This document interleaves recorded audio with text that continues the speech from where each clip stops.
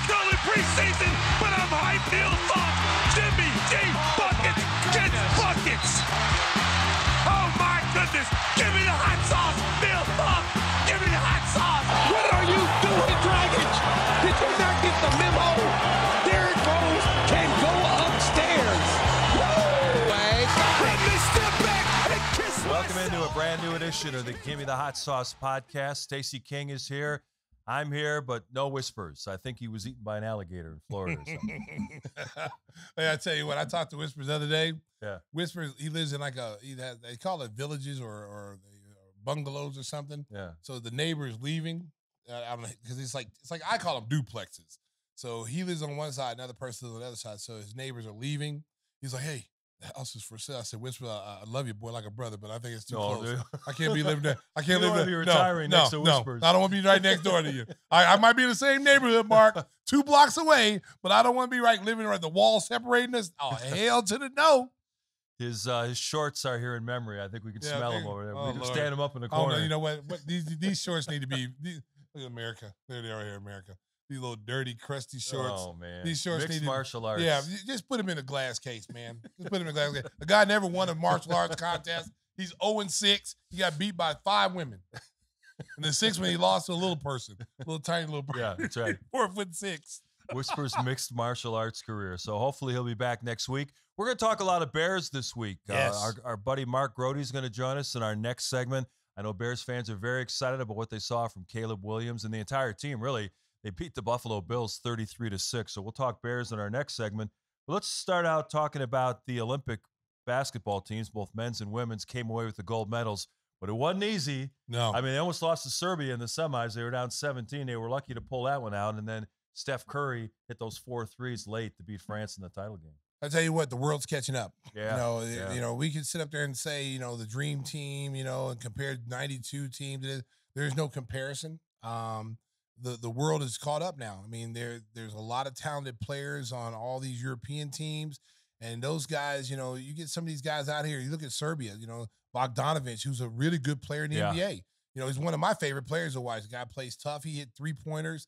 The game, I think, changed when he did the Carmelo, the knucklehead thing, and he did that.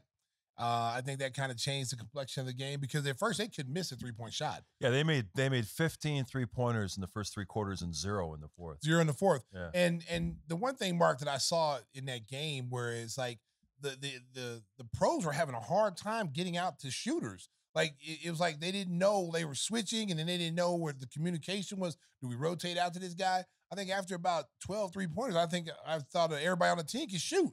Might want to get out there and guard people. And Joker is the best player in the world. Well, he's such a good passer. I'm gonna tell you something, too. man. If I was an all-star caliber, if I was a Bradley Beal, I want to go play with Joker. He's gonna make my game better. I tell you what, a guy whose game suffered in his Olympics without Joker was Jamal Murray from Canada. Yeah, he was coming off the bench for Oh, Canada. he should have stayed on the bench. He had a horrible shooting. Horrible. I think he was shooting under 30% from the 3-point line. I think he's only made like 4 out of 9 or 4 out of 19 or something like that. But he struggled with his shot. That just goes to show you how important Joker is to Denver. And if you're Denver right now, if I was you guys, his window is very short. I would go out and try to get a championship caliber team. I'd say he's got 5 really, really good years left. In those 5 good years, I go put the guys around him that's going to put them in the championship every year while he's still there. Because once he starts getting injuries, Mark, and he's not as effective, that window closes for Denver. Yeah, I was watching the game against Serbia, and the United States was down by 13 early in the fourth quarter, and then they went with the all MVP lineup. They had Embiid, Durant, LeBron, and Curry, and Devin Booker was the 5th guy. And those guys locked in like it was Game 7 of the NBA Finals. I mean, they did not want to get embarrassed and not be able to bring the gold medal home. Embiid made a couple of buckets, and I saw him react after one where he got an and one. More emotion than I've ever seen from Joel Embiid his entire Philadelphia career. Well, you know what? I mean, look, that was a game. If you lose that game, boy, you go down in history. People will be talking about it the rest of your life. How you let down. You guys got beat. You're not good, blah, blah, blah. Okay, but at the end of the day, they found a way to win. That whether that motivated them to win the game or not, We don't know. I guarantee if you ask them, they probably said, yeah, that motivated them, especially LeBron. Because if LeBron loses, it's always going to be his fault. Right. And they're not going to remember Curry was on that team. They're going to remember anybody else. It's always going to be LeBron. You'd be called LeBron. So Yeah, exactly. So, but Embiid, there was a stretch in that game where Embiid looked like the best player on the floor. Now, I know the Philadelphia front office, when he dunked that ball and fell on his head almost and rolled, he doesn't know how to fall. They need to hire like a stunt person to teach him how to fall. Because when he falls, Mark, he falls like he has no arms. Like, you brace yourself. It's like a tree in the forest. Yeah, so exactly. Crash into the ground. He has no way of breaking his falls. He just falls down and he crashes into people. And if I'm Philadelphia, I'm hiring some kind of stunt man to show him how to fall, because when he dunked that ball, he got fouled. But he does a lot of acting too. Like, he literally fell and almost hit his head on the floor and rolled off, And then I'm like, okay, this dude's going to kill himself or kill somebody else. They need to teach him how to fall, because that's why I see why he's always hurt. Yeah. And in the title game, France got within 3. It was 82-79, and then Curry hit 4 shots in a row. The last one, he kind of just heaved it over 2 taller players and found the bottom of the net. I mean, you talk about a clutch performance. That was his first gold medal, and he was the guy that carried him through. I mean, it was amazing. He's always been regarded as the best shooter probably ever, and he proved it again in the Olympics. Well, when this is all said and done, their careers are over. They're going to, what's really kept LeBron from being, like, in my opinion, the greatest player in this own era is Steph Curry. Mm-hmm. Steph Curry is really not allowed LeBron. Like, MJ was like leaps and bounds above everybody in his era. But LeBron has not been leaps and bounds better than everybody else. He's got the numbers that says that. But when you look at what Steph Curry has done and how he's elevated Golden State, then he's won more titles. He's one of, been in the finals, and won titles. And they beat LeBron. And they beat LeBron in those finals. That's what's going to be on LeBron's, resume, is that you weren't even the best player in your era, because there was other guys in your era that were just as good. Steph Curry, and Steph Curry's name is going to be the first one that pops up. Where would you put Steph Curry in your all-time top 10? He keeps moving up the list. How high would you have him now? Oh my God, Mark! I was thinking about this earlier today. I think I've got him in the 7 to 10 range. Of all-time great players. Yes. He's past guys like Oscar Robertson and Jerry West. Larry Bird, I think I would put Curry over Bird now. I know it's tough, but these are, yeah. I object! You played against Larry objection! Bird, so yeah. Objection! And it's not overruled, America. I don't have Steph in my top 10. Okay. Yeah. Not of all-time greats. I have him as the best shooter of all time. Yeah. When you say the best shooter, he's the best shooter of all time. But Steph Curry is not defensively. He's not very good defensively. They've hid him. Championships. He's won championship, but he's won championship with other people playing defense and they hide him. Mm-hmm. And when you see a person take Steph Curry and throw him out of the way to go switch to guard somebody, okay, you're not a good defensive player. I'm curious. You have Tim Duncan in your top 10? I am just below. I have him.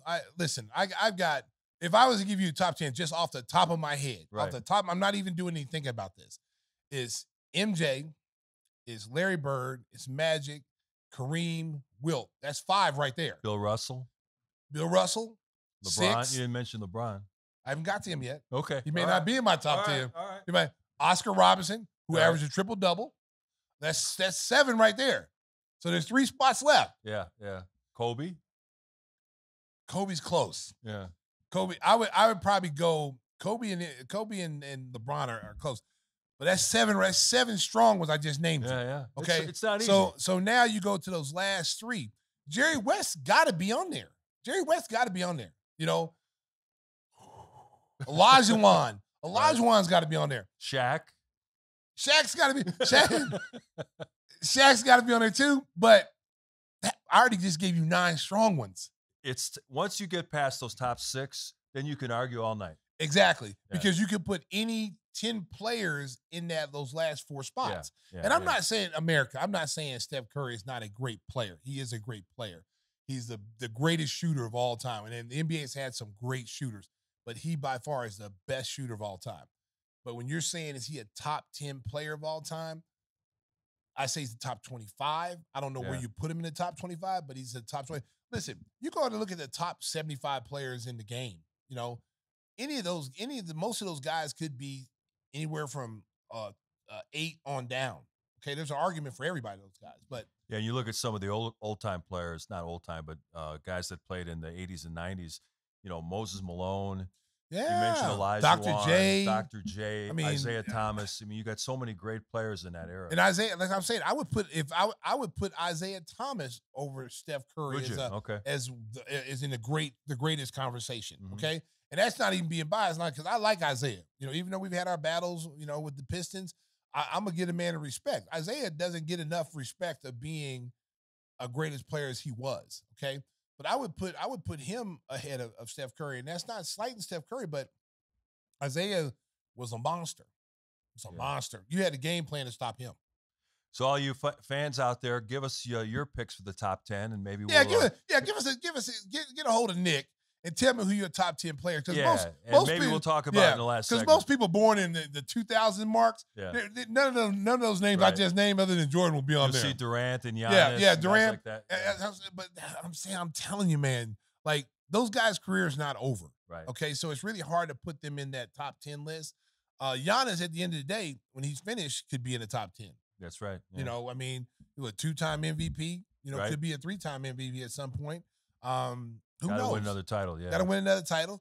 But he could be on that list. I mean, even that top 100 is going to change. Sure, that top 100 is going to change because you got Luka coming up. You got a lot of these guys who are playing now that got a chance to be in that conversation. So it's really tough, America. I mean, I just named 10 off the top of my head. I named 7 strong off the top of my head. After that, you can argue it could be Shaq because Shaq was dominant. But if I got to take Shaq or I got to take Will Chamberlain, I'm taking Will Chamberlain. Right. Will Chamberlain changed the game. When you change the lanes and you widen the lanes out for a player, and the guy's out there finger rolling from like 8 feet away. Hey, 100-point game, averaging 50 points in the season. And when people said all you can do is score, he led the league in assists. Yeah, you can't. Will Chamberlain is on every great team. Abdul-Jabbar. Those guys' names are on. They've got to be on that list. I mean, Jabbar was the leading scorer of all time just until LeBron broke it. Yeah. So, and that skyhook, and you knew what he was going to do every single night. You knew that skyhook was coming. You couldn't do nothing about it. You could not stop it, no matter who you were. So, I tell you, boy, it's great discussion. It's great discussion. One guy who might be included in that conversation 15, 20 years from now is Victor Wembanyama. Oh. And he played great in the title game. He was great throughout the Olympic tournament. You see what he said to the press afterwards? He goes, it was a great experience. I learned a lot. And I'm sending a warning out to everybody now. And they asked him, well, warning to FIBA or to NBA? He goes, everywhere. Well, let me tell you something. Kids getting some confidence. Wemby's feeling himself right now. Wemby's feeling himself. He was a quiet little shy guy coming from France, and then he started. Now he got confidence. Now, now he knows, like, okay, I have the ability to be a great player. Okay, and it was shown in this Olympics. Like I'm telling you, they're coming. If he wants to, he can get every rebound and he can block almost any shot on a drive to the bucket. He changes the game. He should have been Defensive Player of the Year.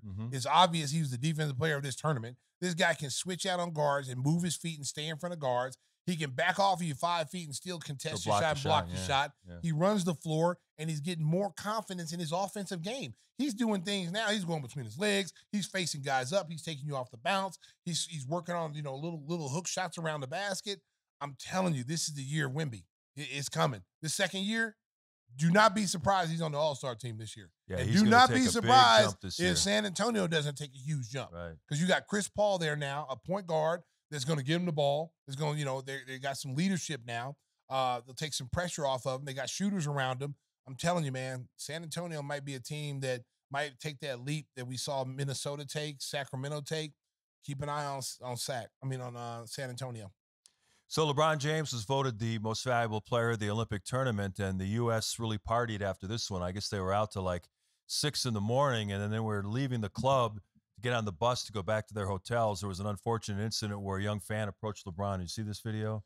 And he just told him to back up. Now, you've experienced it. There are some times where they catch you at a bad moment, but, everything's filmed now. Listen, there is no bad moments when it comes to kids.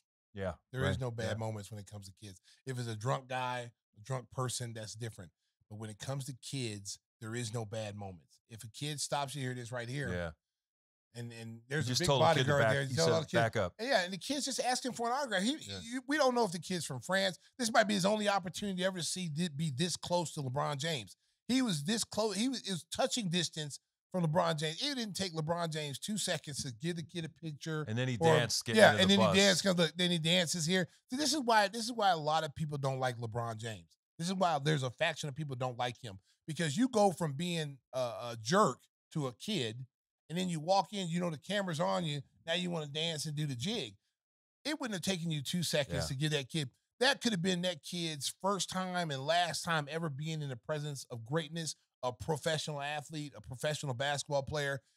And he was probably there all night because they were in the club till like 6 in the morning. And so he asked you for your autograph. He got lucky and was blessed enough to get that close.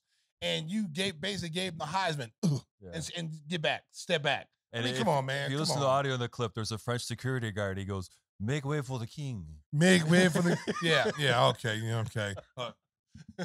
All that. That was hilarious. That was so America. They were watching something. LeBron was a French swimmer that came. Okay, so they were watching the basketball team was watching something. No, it was during the basketball game. It was during the basketball game? The French swimmer came in to watch the game, yeah. So the French swimmer who won the gold medal came into the arena, and they gave him a stand ovation and cheered loudly when he came in. LeBron had got hurt and went to the locker room, remember? He went to the locker room, got hurt, came back and sat on the bench, and he thought the crowd was cheering for him. Yeah. So then he hit him with the crown.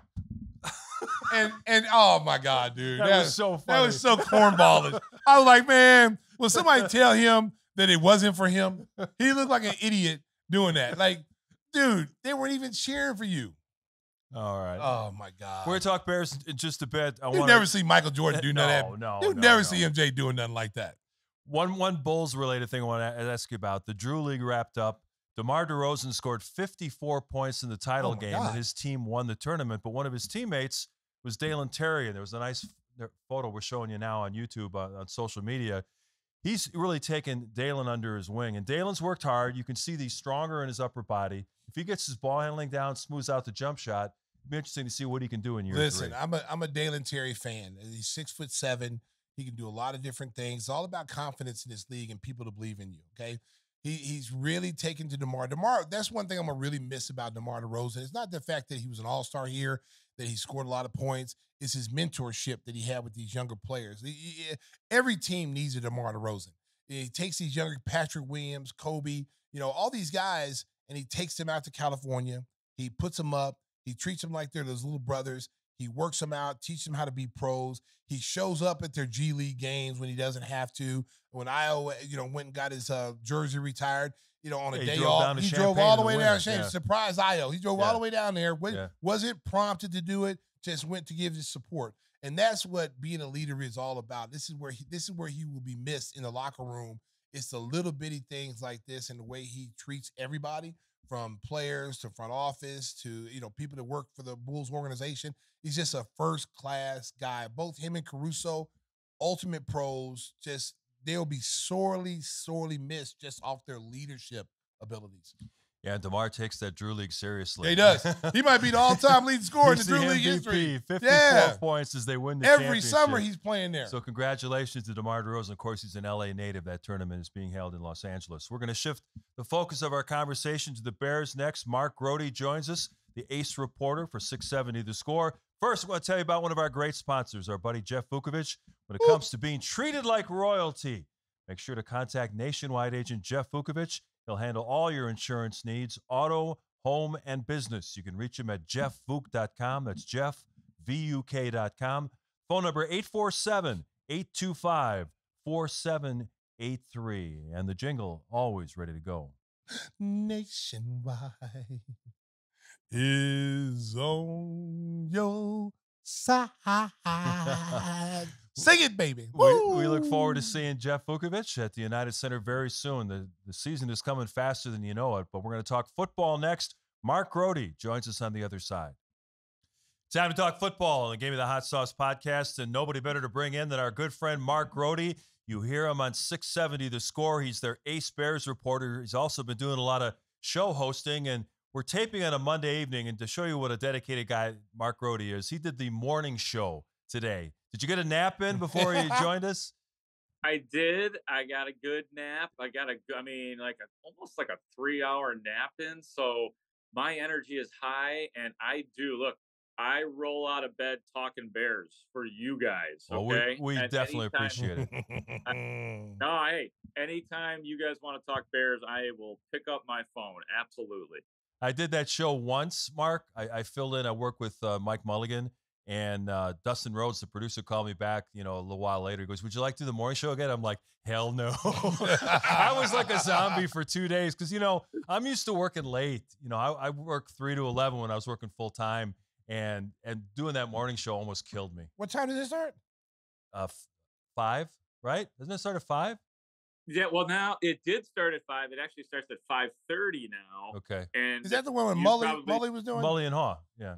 Oh, I remember doing that one time. Yeah. They brought me in there. I was Yeah. like, "Oh, this is the last time I'm doing this shit." Stacey's you'll just call- like me. No. We're night owls. And it was dark outside. It was Yeah. like, man, I was Yeah. like, and I had to come from the north, so I had to leave like Yeah. at 4 or Yeah. something. I was like, never again. Hell no. Because those dudes are my boys, Yeah. Mully's my guy. So I said, yeah, I'll come down. It's no big Yeah. deal now. And once I had to get up like 3:30 to get ready to go, I'm like, I ain't never doing this again. Mully, I love you. I love you, Mully. Hey, But I can't do that anymore. Grote, the funniest thing about that day, it was back in 2010 with the great NBA free agency, and they had me come in July because they wanted to talk basketball. So Yeah. we did the show. We're talking about the Bulls are going to meet with LeBron. They're going to meet with Wade. They're going to meet with Bosh. And so I go home, I take a nap, and I wake up, and all of a sudden I see on ESPN that the Bulls are going to have a second meeting with Dwayne Wade. I'm like, what the hell? Did I dream all this? Oh my God. Yeah, no, it's pretty amazing. When I wake up for the morning show, at this point, I cry just a little bit. I cry just because the whole concept is just painful. Like, especially when it gets cooler outside and you're doing the mornings, it's just so painful and lonely and scary. And Yeah. then once you're in the pool, it's fine. You get used to the water, and then you're just talking sports. That's the process I go through. Well, let's talk some sports. Obviously, the city of Chicago is going gaga over 2 drives led by Caleb Williams. And to be honest, he showed the full arsenal. He had a scramble. He had an improvised flip shovel pass to DeAndre Swift. He had a couple of really good strikes, the pass on the run to Cole Kmet. He basically showed it all in 2 drives. Yeah, which I thought was amazing because, and I've mentioned this, that I've seen the majority of the Bears practices out at Hallis Hall. This is the best that Caleb Williams has looked in all of those, those dozen practices or so, and more if you count the OTAs, just with his ability to put together consistency on the drives. And as you said, Mark, show us the whole repertoire. I don't know that my expectations were that high for this game for him. Not only was he just playing good in the 2 drives, and that's what we're evaluating him on, is 2 drives. He was good, but then he had the 3rd and 13 pass to DJ Moore. He had the 42-yard little, whatever you call it, flip to DeAndre Swift. He had the brilliant play down the sideline to Cole Kmet off the bootleg. So it was almost too perfect. Now, there were a couple of moments that could have been better for him, but in terms of a debut and the anticipation and quite frankly, the expectation in a preseason context, he delivered hugely. Well, Mark, one thing I looked at, it seemed like he has a grasp of the offense. Like he's processing information very quickly. He's reading defenses very quickly for a rookie. That's the one thing I took away from that. Some of the decision making that he made, some young quarterbacks rush and they hit the first person they see, which turns out to be a turnover, or they force a bad pass. He looked like he got through his progressions very nicely, knew where he wanted to go with the ball when it was time to deliver the ball. Did you see the same thing? I did. And at one specific example of that, Stacey, was on the first drive, his first big play, the 3rd and 13, where he zips the ball into DJ Moore. Rewind it a little bit, and you will see his 2 outlet guys, Hari Blasingame and Travis Homer, wide open, but they were well shy of the sticks. Caleb Williams, to your point, had the poise, the presence of mind to not be too tantalized or be too conservative and actually throw to the sticks where he finds DJ Moore. So I thought that was an unbelievable example. And that was one of the things that was difficult for Justin Fields ultimately was the going through the progressions. If the first read was there and good and hot, he would take it, and then more times than not, he would have difficulty getting to that next level and taking off sometimes. But from Caleb Williams, at least in this game, we did see that poise. We saw it a lot, and you can give specific examples. And he goes on the road against a very good Buffalo Bills team who was playing their starters on defense. And I heard Dan Orlovsky say this morning that they gave him like 4 different defensive looks. It wasn't just vanilla. They were disguising their coverages even in the one quarter they were out there. And the play that really impressed me was the one where he did the pump fake and threw it down the sideline to Kmet. I just was picturing if it's Justin Fields, no knock on Justin because Stacey and I are big fans, but he would have checked down, he'd have thrown it to the short guy, and then they would have had a modest gain. He said, "No, I'm going to pump fake it. I'm going to go down there," and that was a tough throw. That was a tight window, and he just zipped it right into Kmet on the run. It was a major league play. I mean, that was just some big time stuff, and it again, yeah, it totally encapsulated what Caleb Williams is about and things that he did at USC. The touchdown over check down. That was one of his mottos, I'm sure, at USC, because that's what you saw him do, trying to force the issue downfield. And it's interesting. One of the things that I wondered out loud early on, asked the questions of the coaches and asked the question of Caleb Williams. I didn't necessarily ever get a satisfactory answer, but the question I kept asking was, how long will it take in the development of Caleb Williams before we start to see the USC stuff? And I mean the throwing downfield, the big play ability. And everybody's been kind of shy. We're taking it step by step. But when you put this man on the field, we're seeing it already. Right. Okay, maybe you answered my question right there, Caleb Williams. That is, you are going to look downfield and be conservative, be smart when you have to. But that's how you become an elite quarterback, is ultimately throwing down the field. And he ain't elite yet, not there, but that we saw some great stuff. Well, and the one thing that you see, he has extreme confidence in his ability, whether he's standing in the pocket or whether he's rolling out. It seems like they're doing everything they can to play to his strengths in this first preseason game that he played in. Let's put him in where he's comfortable. Let's let him get outside the pocket. And a couple of the Bears practices that I saw, he was rolling out of the pocket a lot and being able to look downfield and hit guys on the run. He threw a dart to somebody went like 45 yard in the corner of the end zone on a rollout. I was like, wow, this guy's got an arm. He can throw on, and it's accurate. Like he's very accurate on the rollouts, which is like, unless it's Patrick Mahomes, you don't see a lot of guys that can throw darts like that and be so accurate. Yeah. I think that one too. I think the 45-yarder was to DJ Moore, actually, now that I think about it. And that was earlier on in camp, and that was absolutely fantastic. Yeah, I mean, that's the thing, is that we're seeing all of the things that it takes for a quarterback to be really good. The pocket presence that we're talking about, some of the stuff that you have to do, whether the ball's in your hand or not. But once the ball is in his hands, we are seeing the physical gifts as well. I mean, I don't think anybody in Chicago wants a guy who is a game manager at this point. I mean, the Bears fans want every little piece of it. So getting beyond the mechanics, which obviously he had to pass that test, and he is passing it so far. But ultimately, what you're wanting to see is the special stuff, the physical stuff, that throw and the poise, and then just the confidence that he already seems to have with his teammates that seem to believe in him so far. And just to drive the point home that the Bears finally have a quarterback, it was kind of ironic to see poor Mitchell Trubisky on the other side kind of struggling. He almost had about 3 passes picked off. He's now backing up Josh Allen, which means he'll never play in Buffalo. And I don't want to talk about Mitchell Trubisky, but the Bears defense is what I want to get to. They sacked Buffalo quarterbacks 8 times. It looks like they might have found something in this Austin Booker, the 5th-round draft pick out of Kansas. He had 2.5 sacks by himself. God, he was fun to watch. He was fun to watch. The 2.5 sacks, like you said. I think the first sack that he had, he was unblocked. And so then Buffalo's like got their acts together, like, okay, 94 over here. And even then, when he was blocked, when he would miss the quarterback the first time, one of his sacks was he was blocked, he was pushed to the side, quarterback dips into the pocket, takes a couple steps forward. Oh, there's Austin Booker right on his Yeah. ass making the sack. So he's got a legit motor. He's athletic as hell. I mean, you see him. He's this big, tall, really long legs. I mean, everybody keeps saying, well, he's got to put on a little bit of weight.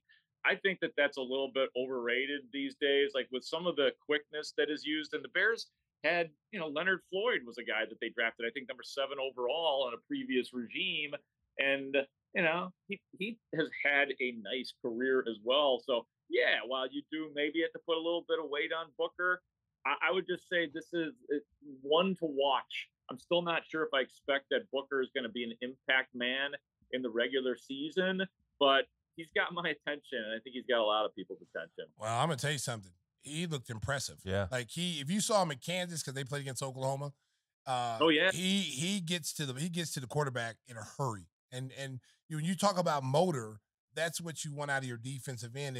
If he's able to get on the field and you put him on the opposite side of Sweat and have those two guys rushing the quarterback and putting pressure on the quarterback, and then you got the ball hawks in the back, the Bears defense is going to be very impressive this season.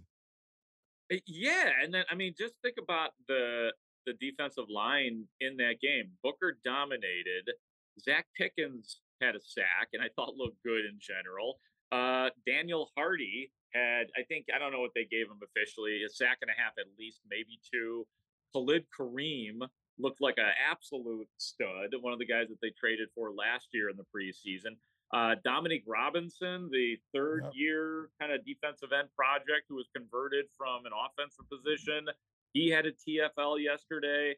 So there was some heartening things going on. And, Ryan Poles did say when we were asking early on in camp about the need for another pass rusher opposite of Montez Sweat, so everybody's like, oh, you're going to bring in Yannick Ngakoue? Are you going to sign somebody? And he said, we like our guys. We like our guys first and foremost. And he didn't discount the idea, but there was a lot of eye rolls at that point, including by me. Like, okay, come on, you're the guys that you have inside in the house, and well, so far he is showing that they may have some in-house talent. So yeah, that was a good day for the defensive line, the secondary, all levels. I guess the only concern this far into training camp is on the offensive line. They've had some injuries up front. It looks like Nate Davis is one of those guys that really doesn't want to play football anymore. He comes up with any reason he can think of not to play. I think Tevin Jenkins is solid. I think their tackles are pretty good, but you got those 2 interior spots you got to worry about. Is that going to be a source of concern, especially with a rookie quarterback? It's a big source of concern as far as I am concerned. I will say this first, though. I thought the offensive line looked pretty good in those 2 drives for Caleb Williams. I actually did. Coleman Shelton was the starting center, and he's been playing he's really been their center for the last 2+ weeks. So I thought he looked good, and it seemed like the exchange with Caleb Williams was solid. You had a guy named Matt Pryor playing right guard. He comported himself well. It was a good day. I mean, there were many times where Caleb Williams had time. To get back to the original genesis of the question and the concern that exists is one of them now has arisen, and that is Ryan Bates got injured last week in practice. He did not play in this game. I said Pryor looked good, but I'd much rather have Ryan Bates at right guard once the season begins. And it's sounding like the aforementioned Nate Davis, that his injury is worse than originally thought. And I can't imagine him being ready to begin the season the way things have been going, the lack of practice, the injuries that have existed, the fact that everybody Matt Eberflus and Shane Waldron kind of challenging him and talking about potential competition at that spot. So it's really a shame, though, too, because he was supposed to be the guy. They gave him a 3-year, $30 million contract, had some legit personal stuff that went on last year. Totally understood that and had sympathy for him, but it just seems like he has not been available to the Bears since they signed him. Well, I tell you what, I mean, this team looks like it's going to win 10 games or more. I mean, my biggest concern though, Mark, is when the season starts and the offensive line looks like it looks like it may be the weak link of the whole team. What's going to happen when teams come out and they just put blitz packages together? And you haven't seen it in preseason so much. I mean, you haven't seen it a lot, but you're going to see it when the regular season comes. And then Caleb Williams is going to have to make adjustments. He's going to have to be process even things more quicker than he's having to do it now. Yeah, I mean, just because forget who he even is, take the name away. Caleb Williams is a rookie quarterback. Yep. Teams are going to be bringing the noise against him. Here's the good news. I thought we saw some of how that will be handled with all the play action, with the bootleg to the play to Cole Kmet. We saw him getting out of the pocket a lot. Shane Waldron, as we talked about earlier, has done a good job of adapting this offense to Caleb Williams. So he will have that in mind. The hope will be that the offense will be sturdy by then, obviously. But I do think that and this organization, and Shane Waldron, it's only his first year, but this organization has to have learned from the start that Justin Fields had, where they made him vulnerable enough to the point where he was sacked 11 times in his first start in that Cleveland game. And it's all, to me, that's fair to reference. I know that's in the past. Bears don't like hearing about that kind of stuff. New way of doing business. But for now, that's our reference point. So whatever they do, they've got to make sure that they do it differently than they did with Justin Fields. Hey, before we let you go, I want to get your impressions on the first episode of Hard Knocks. Obviously, you've been at every practice. You've seen those camera crews getting in the middle of everything, trying to capture that great sound. I love Flus in the barber chair. I thought the DJ Moore contract thing was good. The Canadian lineman stripping down was funny, and the Bulls intro for Caleb Williams with Ray Clay, that was pretty cool. Yeah, well, okay. I'm gonna start right there, just for you guys. The Ray Clay thing. Well, I understood it and I got it. I did not, me personally, I did not like the repurposing of Ray Clay like that. Those '90s Bulls teams, like you guys, Stacey, it meant a lot to me. Like, because I just got to be a fan at that time, and that's Ray Clay did the Bulls. I understand what they were doing, but I personally, and a lot of people liked it, but I was like, oh no, don't don't conflate the '90s Bulls with Caleb Williams. It's a lot of pressure. Am I right? Yeah, I agree with you. It's like having a great movie and then you try to remake it with different actors. Yeah. Oh, you just ruined it. Yeah. You ruined it. Yeah. Oh, let it go. No, completely. I also thought I thought that they seemed to love Matt Eberflus. He just shined through the whole thing. And the party that he threw, the Nick Saban conversation really gave him credibility. Then standing behind the quarterback and giving tips on offense, it was almost like who's this guy? To respect him. What's that? It's who took over Matt Eberflus's who's this guy? It doesn't seem like the guy we knew his first 2 years. He got the hair done. He got the beard. He had the beard going. I was like, who is this guy? It's like one of those old Scooby-Doo when they pull a mask off and it's somebody else. That's what it might be somebody else in there. It's old man Eberflus. Oh my God. That was funny though when they actually showed him. Really is. It was good the way they did it though, with him in the barber chair, and he told the whole story about his wife and daughter wanted to have a new look. That was pretty cool. Yeah. Well, he seemed like he's embraced personality now. Like before, it just seemed like the team was not doing very well, and he really couldn't do what he's doing now. Yeah. And I think now that he knows there's security in his job, and he's got an offensive coordinator now that is a well-established offensive coordinator, and it looks like is a great hire. Maybe he's relaxed now. There is a certain amount of that in his game this year. He has been better with the media in terms of personality and maybe being a little bit more open with us with all of the questions that we fire at him. A little bit more personable with the media. So, and yeah, and I do think, and I always talk about this, like I think Matt Eberflus was so thrilled to have gotten his job back this year because there was a case to be made that he could have lost his gig, and it would have been like being left behind at the party. It's like, oh, Caleb is coming in, oh, Roma Dunze is coming in, oh, you're gonna lock in DJ Moore, oh, the defense is good, and I gotta leave. So I think he's relieved that he gets to show what he might be able to do with a real roster, just like the rest of this team. Yeah, because they could have went after Harbaugh coming off a national championship, a former Bears quarterback known for developing quarterbacks everywhere he's been. So that was a show of faith to keep Eberflus. And I loved the old video of him playing college football with the big shoulder pads. He's a headhunting linebacker. Yeah. That was pretty good stuff. Yeah, I think it was Tremaine Edmonds who said upon seeing the way he played football, saying, "That's what we call a one-gap linebacker." But I guarantee you though that he got the respect of his team that he did play. Absolutely. That he actually got out there. Some of them probably didn't even know he played until they saw that.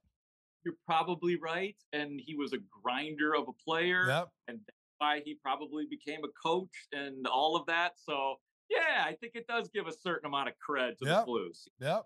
Because there's a lot of guys out there that's never been in the trenches, never played, and they've been guys that are, super smart, and they, and players are like, well, you never played. You don't know what we are going through. You don't know what we're feeling. And so I know that's like that in basketball. Like in basketball, if you don't know what you're talking about, players know very quickly, like, we're not following this guy. Yeah. Like, we're not following this guy. You're always going to have blind spots if you haven't actually played the game. That's what I've noticed about those guys. Yep. Well, Grote, thanks for bringing the energy after working your 5:30 to 9 shift. We appreciate it very much. Try to get some rest tonight, and we'll look forward to visiting with you throughout the season. Our Bears insider, Mark Grote. Yeah, thanks, guys. Talk to you soon. All right, Mark. Grote, thanks. That was great. Mark Grote, our guest. Hey, I tell you what, our Bears insider, we couldn't ask for a better guy. Like, he has his stuff down, and we enjoy having him on the show. He's big time now. He's got a radio show now. I like to attribute the Gimme the Hot Sauce. We make stars out of people. We have people on our show, then they go somewhere else, and they become stars. Maybe we'll get him some of that Danny Parkins money. Yeah, hey, you know what? Hey, Danny Parkins, you out there, man. I ain't hating on you, bro. Oh, yeah. Congratulations. Yeah. You deserve it. You do a good job here in Chicago. You will be missed.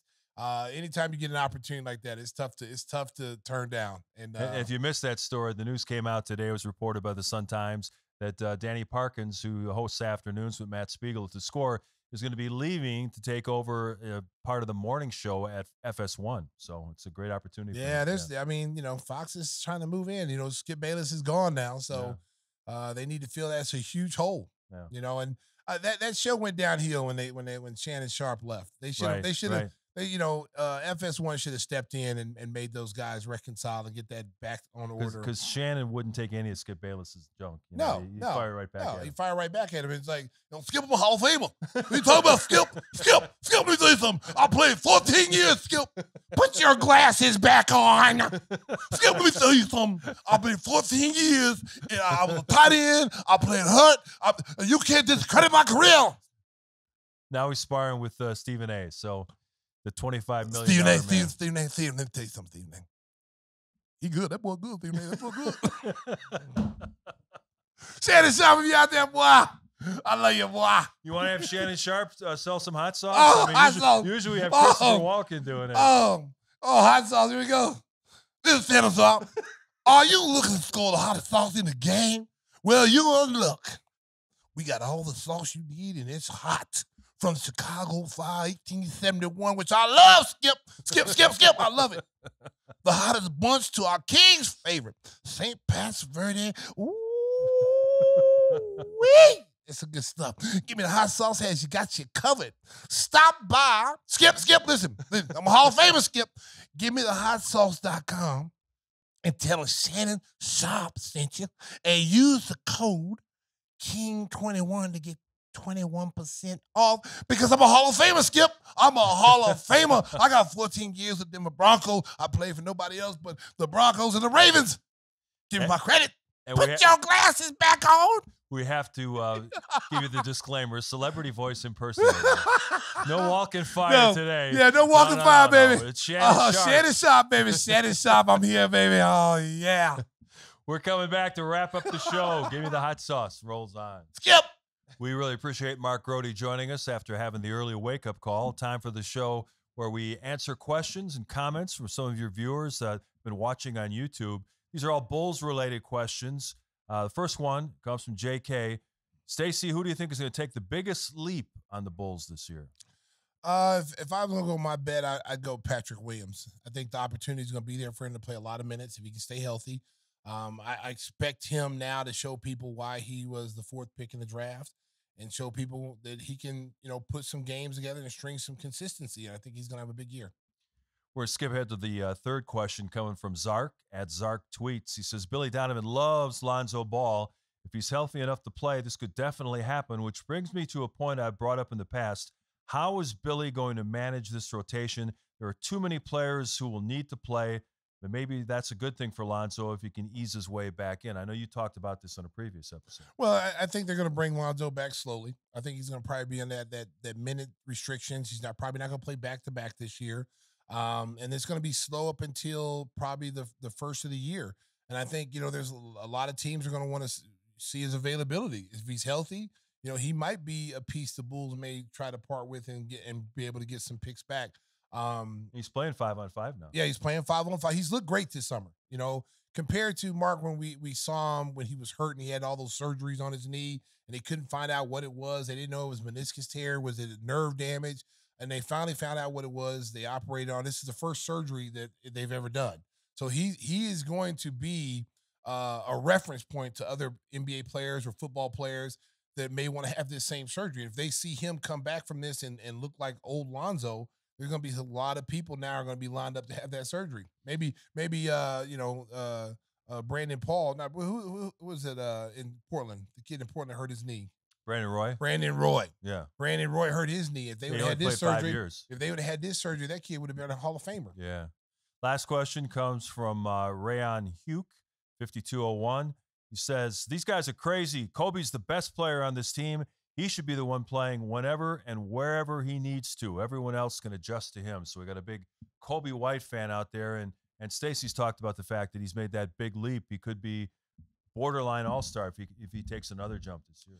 Well, it's going to be interesting to see because Zach will be back. And then what is it? You have Josh Giddey, who, is going to be the point guard. And so what do the Bulls do? Do they put Zach LaVine in that DeMar DeRozan role? They play him at small forward out of position to allow Kobe to play too? Because you don't want to bring Kobe off the bench and you don't want to bring Zach Giddey off the bench. So it's going to be some interesting things. You remember, and they're really heavy at guard. I mean, you still got Ayo there. Yeah. Javon Carter, who they gave a free agent contract to, didn't get the minutes. And Lonzo. And then Lonzo. So there's a lot of guards. That's 6 guards. 6 guards trying to find minutes. And Zach's going to eat up minutes, and Kobe's going to eat up minutes, and Giddey's going to. Those are going to be your 3 primary guards right there. And then Zoe coming in, and it's not if Zoe was 100% healthy and they really wanted to push him, Zoe would be in that mix as well. So I think what you're going to see with Lonzo is you're going to see him probably play 15 to 20 minutes, maybe 2 quarters out of a 4-quarter game. And that's going to go on until he starts to get ramped up and they start to ramp him up a little bit more. But it's going to be Billy's got a lot of options this year. Yeah, and the forward spot's going to be tough too because they'll probably start Zach and Giddey along with Kobe White. So you're going to have a 3-guard lineup, and then you got Patrick Williams. Bozelis is going to play. So where does that leave Dalen Terry and Julian Phillips? Well, I'm going to tell you something, man. I mean, it's a good problem to have. I mean, if you're Billy, you're going to have some small ball lineups to get some of these guys some minutes. The best guys play.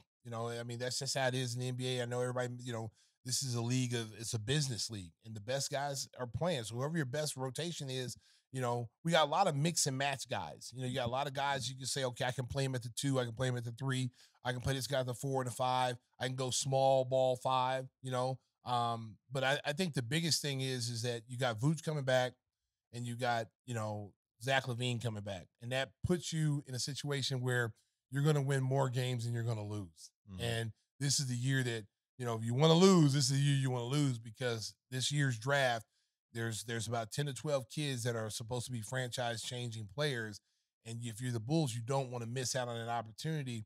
But if you're a team that's in the top 5 team and you're better off than what everybody thought, that's another thing. Yeah, we're still about 6 weeks away from the start of training camp, so the guys will get a chance to rest and take their vacations and then be ready to roll in September. Time to wrap it up. Before we do, we always give you something on what we've been watching on various streaming services and cable. Stacey finished up a series that Whispers and I had already watched on Apple Plus, and it was a really good watch. America, if you haven't seen Presumed Innocent, please watch it. I'm not going to tell you anything. Yeah. All I'm going to tell you is it's your whole perception is going to change every show. You're going to think, is this person, that person, this person, that person? It's like all over the place. You're all over the place, and you're not going to guess at the end. And as a viewer, you're kind of riding that roller coaster. Yeah. You're going to get emotional. I felt like I was on trial. I know. Because you imagine being somebody trying to convict you of a crime that you didn't commit, and it points that you did it because you were all where you weren't supposed to be. All the circumstances point to you, and you have to prove yourself that you're innocent. And man, I tell you what, I would not want to be on trial like that. That's your life in the balance. Man, no, your career possibly even ruined. This guy's a prosecutor, big time prosecutor. Now he finds himself in the situation where he's doing what he does every day. So family is involved. Your family gets torn up by all this, and just man. Yeah, if you have Apple Plus, definitely check it out. It's a really well done series. I finished up the 3rd season of The Outlaws. This is the one that Christopher Walken was in the first 2 seasons. He just makes a cameo in season 3. This is about a bunch of basically outcast misfits. This is set in England, and they all are assigned to do community service for various misdemeanor crimes they've committed, and they get kind of mixed up with a drug lord and a murder, and the thing gets off the rails, but it's got a very strong comedic tone to it. It's a lot of fun to watch. And Christopher Walken's in it the first 2 seasons, but only does a cameo. Anytime you got a chance to see Christopher Walken, you might as well go ahead and watch that show, because he's gonna bring some kind of like element to it that you go, man, I'm glad I watched it. And Hard Knocks, of course, the 2nd episode comes up Tuesday night on Max, and I'm sure they'll have all kinds of surprises in that. So that's going to wrap it up for the show. We want to thank Mark Grote for coming on. Hold it. Yep. Windy City. Yeah, that's right. Yes. Hey, I want to say shout out to my man, Mike Homeroth. He's at Mariano's right now buying a whole chicken. Yeah, he has picnics in the back of his truck. I just want to shout out. He got a little bed back there too. He can sleep back there. Oh no. Yeah, he's big time, man. He's big time. I had him this weekend. I had a birthday party to go to out in Mokina, and Mike was my driver out there, and me and my girl, we went out there, and he has a fan. He has a really big fan that really thinks Mike's cute and sexy. Oh, how about that? Yeah. Oh. Yeah. Hey, and Jan, shout out to Aunt Jan out there, Toronto. Jan Toronto, she likes Mike. She thinks he's cute. Mike's running away from her. He's hiding. He doesn't want to come in. He's got Doublemint twins. You got Doublemint twins. You can't beat that. So, America, Windy City Limousine provides championship service. Making a reservation is easy. It's a slam dunk. Let Windy City break the full court pressure of traffic and get you to your destination in style and on time. Contact them at 847-916-9300. That's 847-916-9300. Or go see them at WindyCityLimos.com. And it's the limousine service I take for the last 5 years, and they're the only people I allow to drive me anywhere in Chicago. And I think it's the service that Shannon Sharp uses every time. You get Windy City, baby. I'm telling you, 14 years, I'm a Hall of Famer, Skip. I take Windy City anywhere I go because I need to be driving in style and class because I'm stylish. Be safe out there. The Democratic Convention is going to roll into town this weekend. We'll have a brand new show next week. All full of surprises as usual. I think Whispers is going to be back, but you never can tell. Drive home safe in Chicago, BB. Thanks to the crew. We appreciate it, guys. Hey, what's up? This is Stacey King. And I'm Timmy Whispers. Of Gimme the Hot Sauce podcast. Each week, make sure you join us. Timmy Whispers, what do they need to hit? They need to hit like and subscribe so they get all the notifications and news from our podcast. That boy is sweet. Just make sure when the video's over, click to the left, and you'll hear our previous videos for the previous week and have some fun because we'd love to have fun on Gimme the Hot Sauce podcast. Woohoo!